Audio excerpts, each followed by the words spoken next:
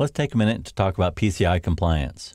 It's no secret that identity theft has become a huge concern for anyone doing business on the web.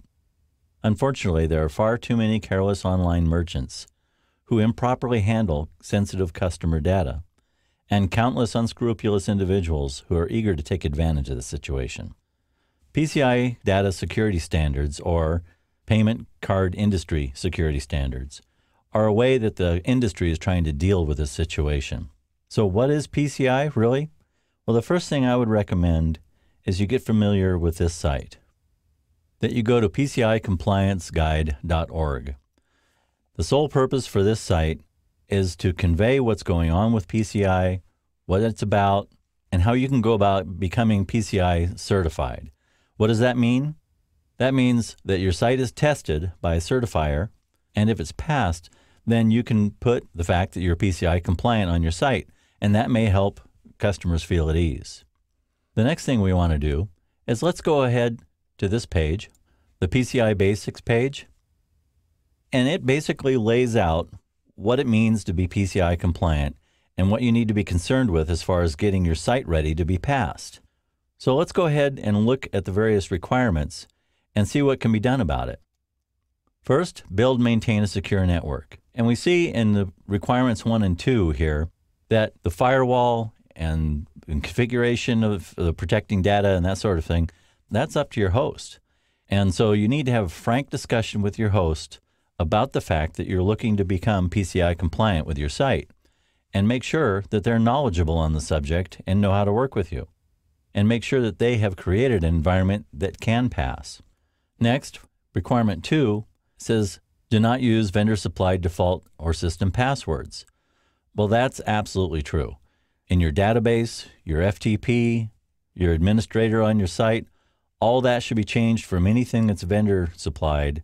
And not only should it be changed when you first install it, but it should be changed frequently, or at least on a regular basis, to keep it from being guessed or passed around.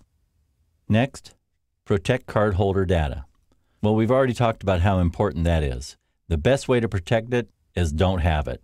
So make sure that it's not stored in the database. Whatever cart software you choose, make sure that this is not stored, that it's simply passed off to your payment gateway and then gotten rid of. Also, requirement 4 mentions encrypt your transmission. Well, we've talked about that as well. Make sure you have an SSL certificate purchased and installed in the root directory of your site so that all transmissions of cardholder data across the web are encrypted.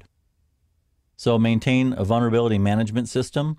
Those points are both pretty much handled by your host. Again, it's so crucial to have a good host in this situation.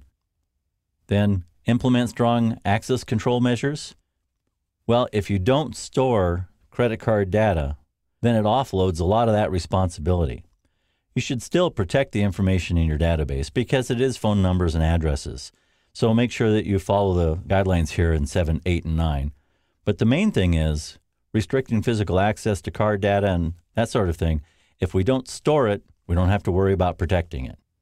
Then monitor and test networks. Again, that's up to your host. Finally, maintain an information and security policy. That is important. Set a policy and make a policy statement available on your website so your customers know how you respect their rights and how you're going to deal with any information they give you. So the next thing we'll want to look at is here, the PCI Security Standards Council, and they have a list of scanning vendors. What a scanning vendor is these are companies that are certified by the council to scan and test sites and then hand out certification to the sites that pass the test. As you can see, there's a lot of them, pages and pages of them. The thing is, right now, this is kind of a moving target. The security scans that they use are scanning for basically the same things, but the way they do it and what their requirements are can vary widely. Some have no problem passing a site on a shared host that's well secured and has good security in place. Others refuse to pass anything but a totally locked down, dedicated server. And then there's various stages in between. So how do you know which one to pick? Well, the important thing would be ask around. Whatever your shopping cart application that you're using, go to their forums. Ask around. See who's gotten certified, what companies they use, what kind of trouble or situation